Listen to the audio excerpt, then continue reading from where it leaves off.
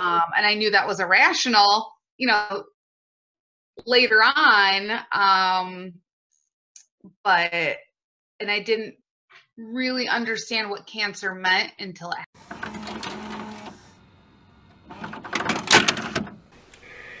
Hi you guys, welcome back. So today I am running a few errands, but I thought I would take you guys along because I'm going book shopping today.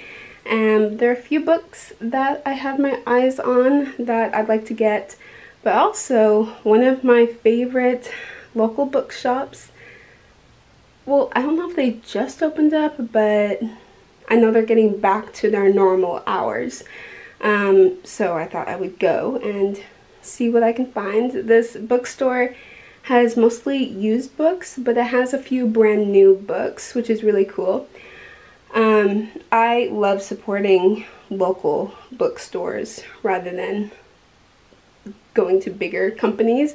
I mean, going to those bigger companies are fine, but I love supporting local bookshops, and there's a few local ones that I absolutely love to go to. But today I'm just going to one of them, so I thought I'd take you guys along, and if I find anything, who knows, I might do a book haul. So tune in for that, and I'm really excited for today. Yeah, I've really been getting into reading more books again, and I'm really happy because I've always been a very big bookworm for as long as I can remember. So it's been nice to actually have that passion to read again. So before I go, I thought I'd do an outfit of the day. We have this hair scarf that is from Kristen Made, and then we have this blouse that is from Free People, but I actually thrifted it from Changing Hands on Instagram, so I'll link them below. That's where I thrift a lot of my clothes.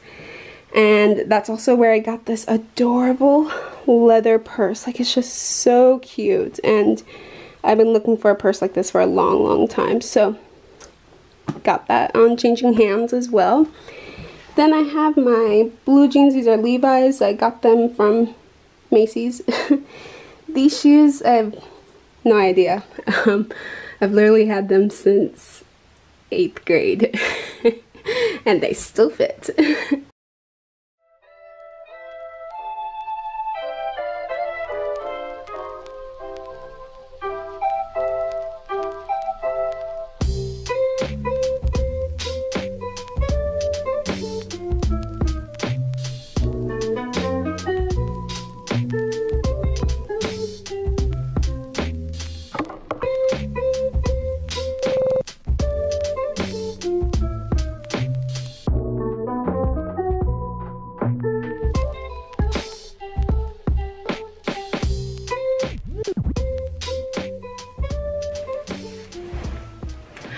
Okay, so I found some books, and I'm so excited to share this with you guys.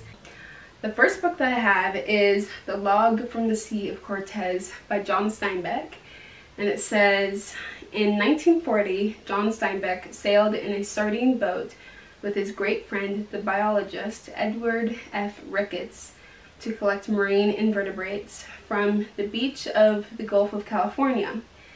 This is the day-to-day story of the trip, a wonderful combination of science, philosophy, and high-spirited adventure. Included here too is Steinbeck's profile of his collaborator about Ed Ricketts. So I saw this, I was drawn to the picture because it's beautiful, but I thought this would be a good second book for me to read of John Steinbeck's. I've read the Cannery of Row. I've read the, wow, I'm tired. I've read Cannery Row. And as you saw on my bookshelf tour, I had this book here that's called Steinbeck's Ghost, which is not written by Steinbeck, but I feel like it's a YA book, and I feel like it's a good intro to John Steinbeck. So this is what I'd read first before Cannery Row. So I thought this would be a good second book.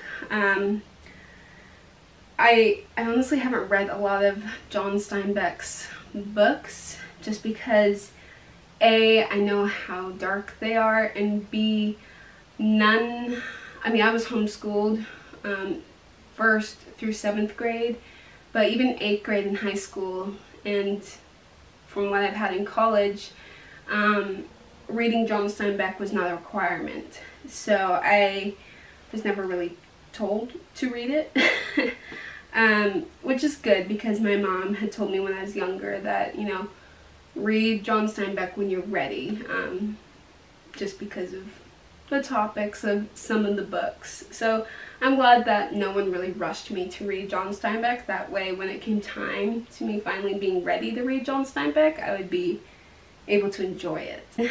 The next book that I have, as I said earlier, this place also sells new books as well, so it's used and new. And I found one of the books that's on my list, and that is Clap When You Land by Elizabeth Acevedo.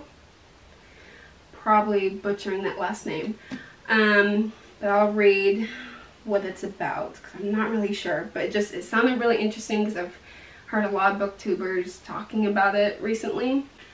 Camino Rios lives for the summers when her father visits her in the Dominican Republic, but this year, on the day when his plane is supposed to land, Camino arrives at the airport to see crowds of people crying. In New York City, Yahira Rios is called to the principal's office, where her mother is waiting to tell her that her father, her hero, has died in a plane crash. Separated by distance and Papi's secrets, the two girls are forced to face a new reality in which their father is dead and their lives are forever altered. And then, when it seems like they've lost everything, they learn of each other. Papi's death uncovers all the painful truths he kept hidden and the love he divided across an ocean.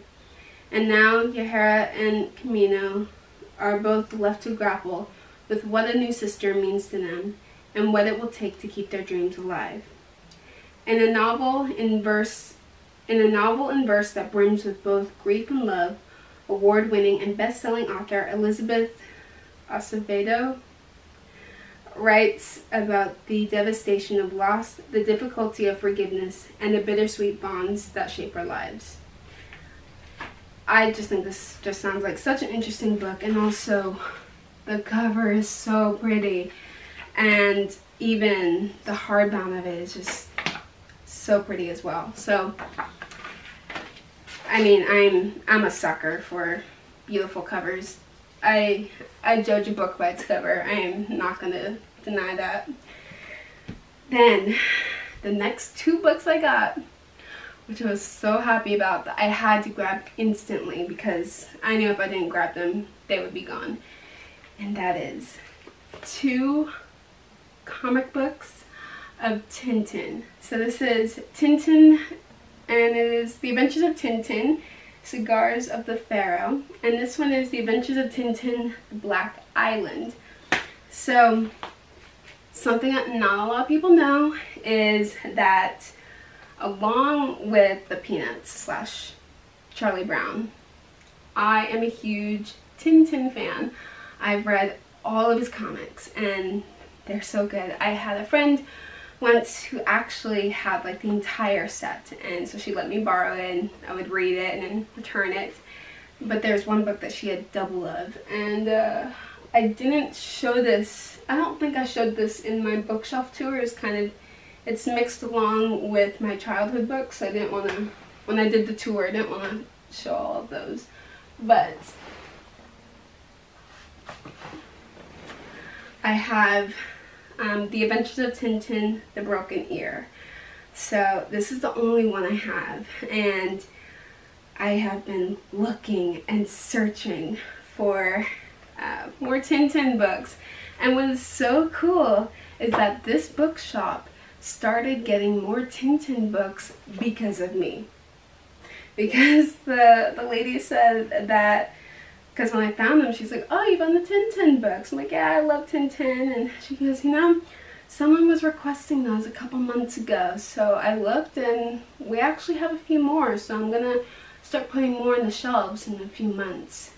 And little did she know that that person who was requesting them was me. So I am so happy. I now have 3 books to my collection of Tintin. There's a few others that are my top favorites, but oh my gosh, how many is there in the collection?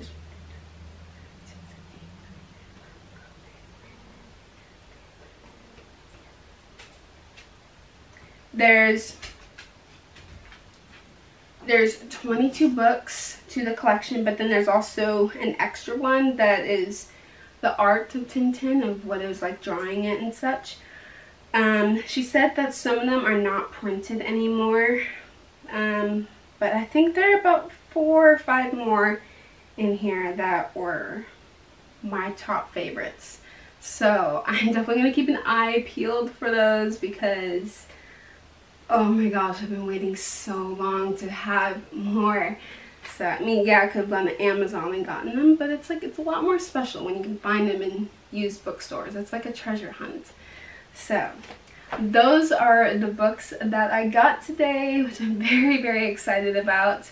I hope you guys enjoyed this book haul, and yeah, you may see some more book-related videos in the future, just because I've kind of gone back to my old self of being a bookworm, which I'm really glad, because I kind of took a break from reading books for a while. So it's been good to just read and be transported to another world. So it's been really nice.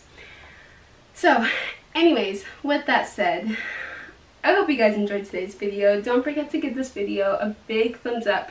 Guys, when you give my channel a thumbs up, it really, really, really helps out my channel and helps it to grow and help people find it. So give this video a big thumbs up and comment below. I do respond to every comment.